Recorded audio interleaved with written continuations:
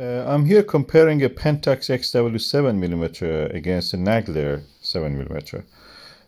These two images, I put them beside each other. To the left you can see the Pentax, and to the right the image through the Nagler. The Pentax has a slightly higher magnification, it seems as if, and Nagler lower, although they are the same focal length and they are used on the same telescope as Skywatcher ED120, apochromatic refractor telescope. The reason is that Pentax has 72 degrees apparent field of view, and Nagler has 82 degrees apparent field of view, and that shows in the details. You can see Nagler shows a little bit more, but the clarity in the Pentax is better in a sense. Which one I prefer? I prefer Pentax personally, but for the sharpest views I will go for Nagler.